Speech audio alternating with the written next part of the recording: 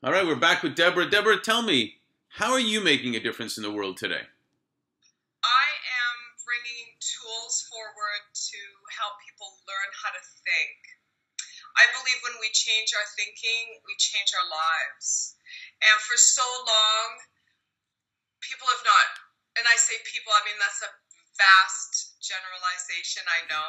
So specifically, company leaders, business leaders, heads of state, executives, people in law enforcement and public safety, government, when we learn that we actually are in charge of running our own mind, then we're able to be more accountable to our outcomes.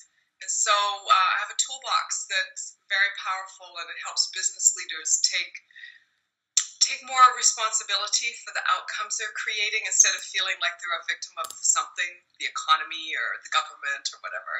Yeah, and that could work, and you know, enough time talking about it, but that could work in a lot of different arenas, and from like you had said before, fulfills personal goals in the business at the same time. So I think it applies to your whole life. It does. It's a lifestyle. Choosing to run your own mind is a lifestyle. Well, you're making a difference for me. Awesome. Thanks.